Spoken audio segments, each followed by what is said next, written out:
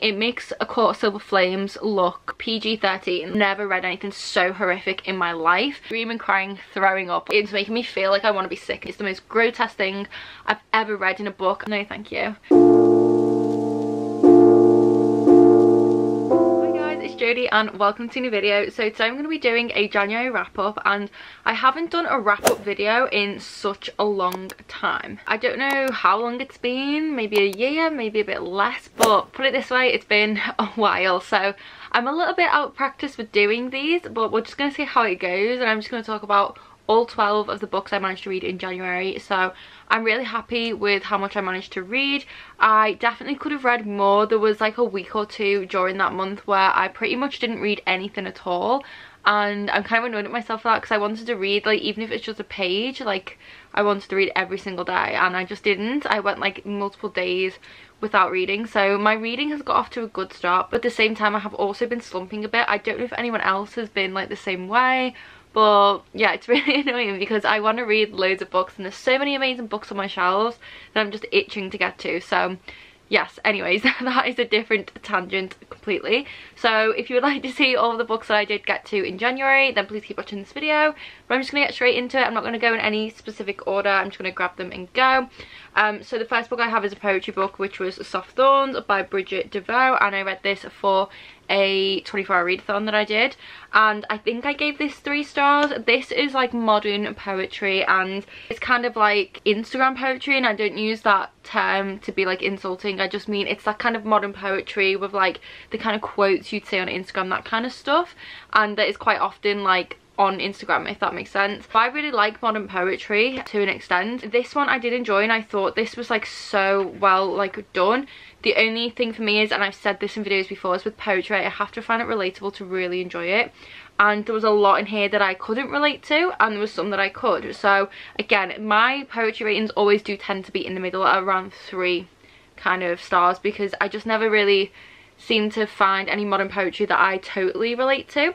A lot of modern poetry like seems to be about kind of like breakups and things like that, and I haven't obviously gone through a breakup in a long time, so it's not relevant to me. It's been a long time since I went through a breakup that really did like badly affect me, so I can't always relate to a lot of those poems. And there were kind of a lot of those poems in here, and there's a lot of trigger warnings as well for like really dark themes in this poetry book, so I could relate to some poems, and the poems themselves were all very beautifully written. I just couldn't directly relate to some of them, which is why I gave it 3 stars. So again, I would recommend this if you're going through a breakup, if you are going through anything quite dark, and if you're looking for a poetry book as well. It's also kind of about self-worth and self-love. Those bits I really loved, and there was some really cool messaging in here. So yeah, I did really enjoy this, and I gave it 3 stars. I will probably pick up the second one because she has done another one. But yeah, it was just kind of like a middle rating for me, just because I couldn't directly relate to a lot of them. The next one I'm going to talk about is like a collective like group of things, because they're mangas. So one of them was a reread, the rest I was reading for the first time. So that is Waiting for Spring. So volume 1 was a reread for me. I read this last summer and I fell in love with it. I couldn't put it down, and I gave it 5 stars, and it became like my favourite manga I've ever read.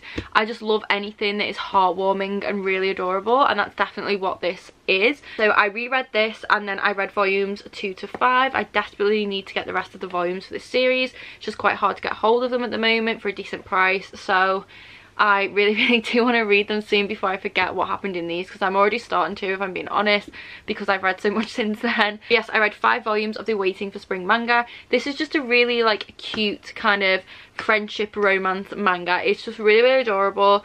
It takes place in a high school, and we have our main character Mitsuki, and she kind of ends up accidentally befriending these 4 basketball players, and they develop this friendship, but then she's also kind of developing a romance with one of the guys in a friendship group, and it's just really cute and like heartwarming, and like the friendship's really cute, and just like the day-to-day and like the little romance. It's just a really lovely like series, and I just love it so much. It just makes me so happy. So if you are looking for a good kind of romance, like cutesy like manga, then I would definitely recommend this series, because it is just just so good. I gave all of these 5 stars, I think, and I just literally love this series so much. So next is a graphic novel which I also read for my 24-hour readathon, and that is The Sad Ghost Club 2 by Liz Meddings. So I read the first one of these last year and gave it 5 stars. I loved it, found it very relatable. This is basically about people who suffer with mental health issues, so like anxiety and depression and things like that, and I can definitely relate to that. And it's just really nice. This wasn't as good as the first one, but I still loved it. I can't remember if I gave it 4 stars or 5 stars, but basically we have like ghosts. So this is someone who feels kind of invisible to people and like full of anxiety, and in the first one they go to a party and they befriend another ghost, and then in this one they decide to set up the Sad Ghost Club to see if any other ghosts want to join and befriend them, so people who are similar to them, people who are struggling with the same things, that sort of thing. So we have that in here. We're introduced to a third ghost as well, and then at the end we have like a group of ghosts, and it's just really nice. I just really like this. So again, if you're someone who maybe struggles with anxiety or depression, I would highly recommend these. I just think the messaging's really nice.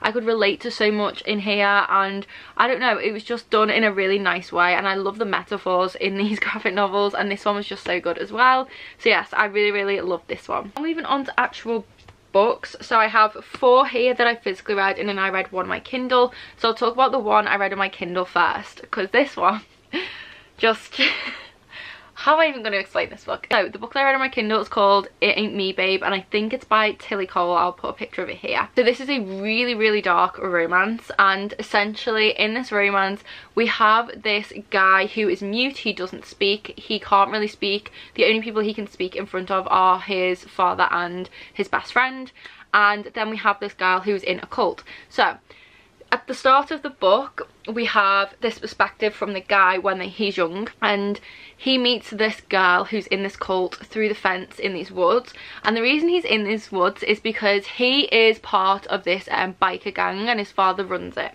and they're burying a body and in this like woodland, way into the woodland, middle of nowhere, and he wanders off and he finds this big metal fence, and there's this girl with wolf eyes, he calls it, sitting there like crying, and he tries to talk to her, and obviously he can't talk, and he actually manages to get words out to her, although he's stuttering, and he's like, you know, completely bewildered by her and her fox eyes, and the fact that he's actually managed to speak to somebody else.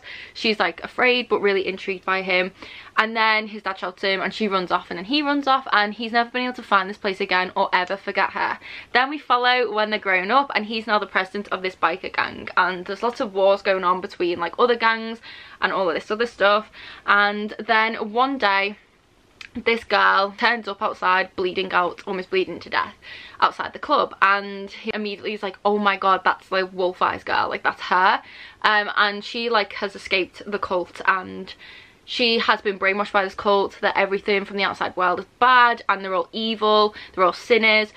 She has been kept separately from everyone in this cult because she's one of the pretty ones, and she's a sin herself because she's so pretty and tempting to men and all this. She has gone through some very traumatic things, and there are so many trigger warnings for this book. Honestly, I would not recommend this to a lot of people. I'm still sickened by what I read in this book. I have not stopped thinking about it since, and it is the most grotesque thing I've ever read in a book, and it will always make me sick to my stomach. And although I understand the point of it in the book, I still don't really think some of it was necessary, and it was a little bit too fucked up for my liking. It literally made me sick to my stomach. Like, if you've read this book you'll know, but honestly I wouldn't recommend this book because I just think it's too triggering for people, and even if it's not, it's just so horrific. Like I said, I've never read anything so horrific in my life. Basically, she's in this cult, and these prophets are basically people who've taken the Bible and then, like, obviously, like you have in cults, kind of adopted and took their own interpretations and made it something very evil and disgusting. And it was honestly, like, it's making me feel like I want to be sick now just thinking about it. So yeah, that's basically her backstory. So she comes from this cult and she ends up here with him. She recognizes him as well, and then we obviously have this dark romance blossom from there. So the romance in this book was really good, and the reason that I actually started reading this book is because I saw a TikTok, and it was, if I can find it I will link it, but honestly I don't know if I liked it or not, so I'm not sure if I'll be able to. But I saw this TikTok and it was like saying, you know, when a gang steals like the girl, and the guy's mute and everyone hears him scream her name, and like that's the first time we screamed in front of everyone. Then that's what made me read this book, is because like he's mute, no one's ever heard him talk, and then the moment she's in danger he screams her name and everyone's like, oh my god, he just spoke. So that's what made me read this book, and the romance is really good, and the actual story is so interesting. Like the whole cult thing and everything like that is honestly really, really interesting. Like premise, like the actual plot, it's just the really grotesque and horrific things that go on in this book that really made me sick. And also there's a lot of really misogynistic kind of language in here, although like at the start of the book you kind of get a glossary, so all of the women are called, I think, was it bitches? They just call them bitches, but it's not like a derogatory term to them. Bitches is just what they call women. And then there's like other things, like phrases and things they'll use, which sound really bad, but like for them it's not. It's like an endearing thing to say it and stuff. And obviously they use terms like old lady and like different things like this, and like there's all these different words that they use. So yeah, I did still find the language like really cringy, and I was just like, okay, like yeah. So there is that in this as well, but like the actual kind of story is really unique and the romance is good, I'm not gonna lie. The smut level is very good as well, but it's the language and the grotesqueness of some of the stuff that go in here. So yes, I did read that book. I gave it 3 stars, I think, because I did really enjoy the romance, and the actual premise was so like unique.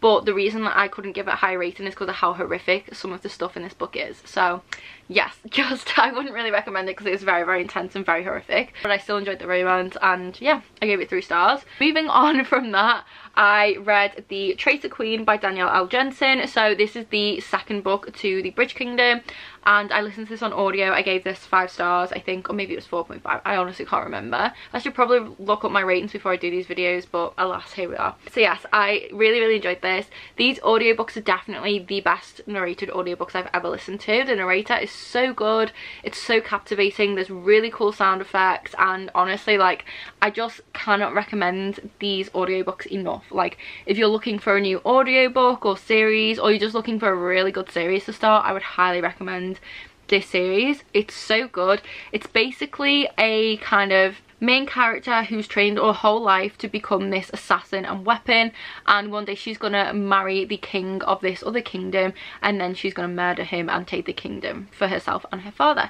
So that's basically the basic premise. And in the first book we have like enemies to lovers, and like kind of all this stuff happens. And then the second book, I can't give any spoilers, but the first book ends on such a cliffhanger, and the second book was just so good. This is absolutely action-packed and so intense, and the ending, oh my god, towards the end I was like screaming, crying, throwing up, like literally I was so tense. I was like, oh my god, what is going to happen, like what's going on? And it really, really did almost make me cry, and it was just so good. Honestly, can't recommend this series enough. So yeah, I really, really enjoyed the second book as well. I did try to start the audiobook for the third book, but I'm not sure if I'm feeling it, if I'm being honest. But yeah, anyways, the next book that I also read was Elsie Coversteel with the Elf King. So this is a married to magic novel. So basically there's loads of different novels set in this kind of world, but none of them really link to each other. They're all standalones, but just set in the same kind of like world, if that makes sense. Yeah, this is definitely ACOTAR meets For the Wolf. Like, if you put the two of those books together, this would be their child. Like, it's literally that's what this book is. So this has like a similar magic system to For the Wolf. It's all kind of like plant-based magic and like herbology and that kind of stuff. It's really, really cool. The magic system in here is so unique, it's so interesting, and I really, really liked it. The world building as well is really good. I did find it a little bit confusing, but it was a really cool kind of like magic system and world. We do have fae in here, we have other mythical creatures as well, and then we have our main character who's a human, but actually turns out to be this like special queen who like actually has magic. So basically there'll be one human who has magic in this like kind of weird human realm that must marry the fae king. Elf King turns up, not the fae king, and he takes her as his bride, and we follow her and him. It's like forced proximity. It's kind of not really friends to lovers, but kind of friends to lovers. Kind of Grumpy Sunshine as well, and just really, really good. Like, this is just a really, really good, easy, quick, fun read. It's nothing like amazing, it's just really, really fun. I think I gave it 4 stars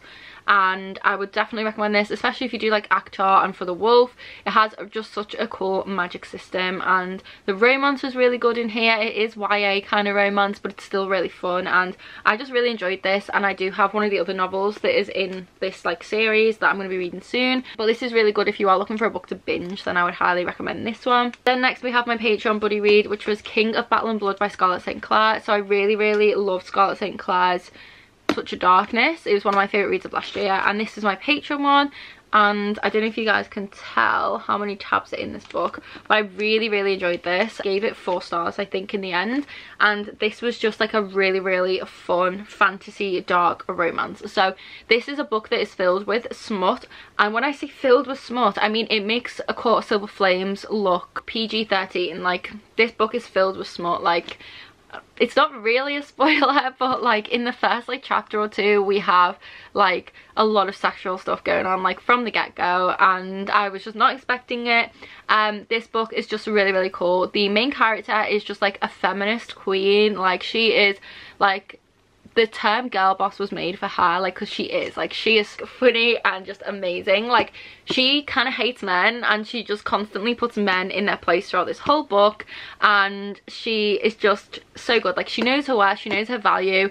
She will put them in their place and say no, like, I am more valuable than that. So, like, I'm not here for you. I do not need to take your shit because you're a man. Like, it is just so good. There are so many good scenes where she puts a man in his place, and I was just like, yes, like, oh, it was just so stunning. She's also really funny and witty. The banter in here is just amazing. I love the banter, the sexual tension, and the sex in here is incredible. Like, 5 out of 5 for spiciness, definitely. World in here is so cool. I love the whole vampires and witches in here. I didn't realise there's going to be witches.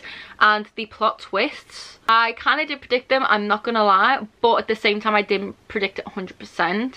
But it still had that shell shock factor. There are so many little plot twists in here that just blew my mind, and I was just like, oh my goodness, this is a book you can totally binge read. It is just so freaking good. It gets to it from the get-go. Honestly, like, the plot starts in like the first chapter. Like, things move very fast in this book.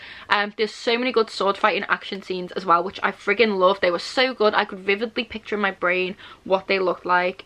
They were just amazing. The characters, everything in this book was just amazing. Like, literally, ignore the scratch by the way on my hand. Frankie tried to jump on me this morning and accidentally scratched me. Yes, this is just such a good fantasy dark romance. I honestly loved it. I cannot wait for the second book. Highly recommend it. Did film a spoiler filled reading vlog for this book over on my Patreon, so you can head to my Patreon if you would like to see that. But I just really enjoyed this book. It was so good, as are Scarlett St. Clair's books. Definitely recommend this one. Really loved it. And then lastly we have a new favourite romance, which is It Happened One Summer, and I'm pretty sure I did give this 5 stars. This book was so good. I flew through this book and I loved it. So I had read one Tessa Bailey book previous to this, which is Fix Her Up, and although I love that book, I did give it I think like 3 stars, just because it was very like kind of cringy, and I did like it, but certain things just, I don't know, like, I think it was the word baby was used a lot in it, and it was just grossing me out. I was just like, no, it's not working for me. Like, no thank you.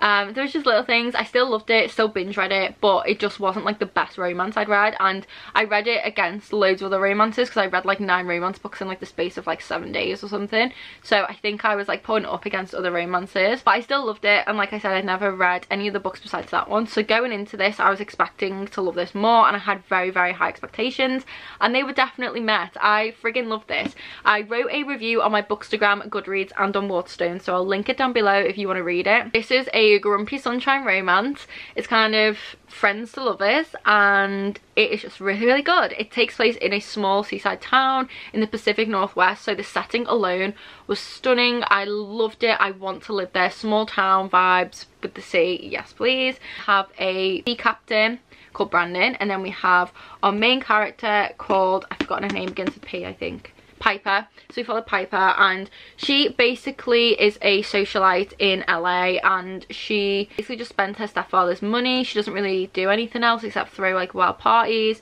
She has like millions of followers on social media, and partying and stuff is just kind of her life. She has no like really meaningful friendships or anything. All her friendships are kind of materialistic. She hasn't had very good experience with relationships. Her longest relationship was for 3 weeks, and the guy dumped her and said she's basically just like every other LA girl and all this. And yeah, people have been really horrible to her. I think she's this beautiful, like, popular girl. She is very insecure and she just has like a lot of like internal issues and she's never really addressed them. And then she throws this party after she gets broken up with, and she takes things too far, and her stepfather's like, right, I'm sending you off to this town. This town is where her biological father was from, who died like years ago. And he left a deed to her and her sister to this bar that he had there, and her sister's like, no, I'm not leaving you to go on your own, like, I'm coming with you. So they go to this small town. She's got to go there for 3 months, I think it is, and prove like she can do something with her life and all of this. So her stepfather totally cuts her off. She gets exiled to this small town, and that's where she meets Brandon. And they don't get along at first, but then slowly but surely they start to open up to one another. She starts to find out who she really is. She addresses some of their insecurities, and their romance develops. And yeah, I just love this book. It was so good. She is so funny. The chemistry and the banter between these two is amazing. And honestly, this book is just so good. Like, I highly recommend this. If you're looking for a good romance, pick this book up. I can't believe I waited so long to read this. To be fair, I ordered this at work months ago, like last year, and I think I ordered it in the summer, and it only came in at the start of this year because it keeps going out of print all the time for the UK because it's a US print. So it took a while for this to arrive, which is why I really didn't get a chance to read it until now. But I love this. I have an arc to Hook, Line and Sinker, which is going to be the next book, which follows her sister Hannah, and I'm so excited for that one, which I will be reading in February. Spoiler for my February TBR. But yes, I absolutely adored this book. Cannot recommend this book enough. Honestly, one of my favourite romances I've ever read. Loved it. So yes, that does conclude all of the books that I read in January. I am hoping to read so much more in February, especially because it's Valentine's Day and I will be reading a ton of romance, and romance is just so easy for me to fly through. So yes, I am really happy with what I did manage to read in January. I'm happy I'm off to a good start with my Goodreads goal, and that I just had so many amazing books, so many 4-star and 5-star reads in January. Love that for the start of the year. It's made me very happy. So yes, I hope you guys did enjoy this video. Let me know if you would like me to continue doing wrap-ups, and I will hopefully start doing monthly wrap-ups if you guys do want to see those. So yes, make sure to let me know in the comments. Let me know in the comments what you read in January, how many books you read, what your favourite book was. I would absolutely love to know. And don't forget to give it a big thumbs up if you did enjoy this video. And if you made it this far, please do leave a heart emoji in the comments. My social media will be linked down below, which includes my BookTok, my Bookstagram, my Goodreads, Twitter, my Amazon wishlist. Everything is linked down below, along with the link to my Patreon, where you can watch the spoiler-filled reading vlog for King of Battle and Blood, and also access other exclusive reading vlogs and videos, a monthly buddy read, and a Discord. So all of that is on my Patreon if you would like to join. But yes, thank you guys so much for watching this video. Make sure you have the notification bell switched on. If you're not subscribed, please feel free to subscribe. I upload videos every single week. Thank you guys so much for watching. I hope you're all safe and well. I hope you're reading lots of good books, and I'll see you in the next video. Bye!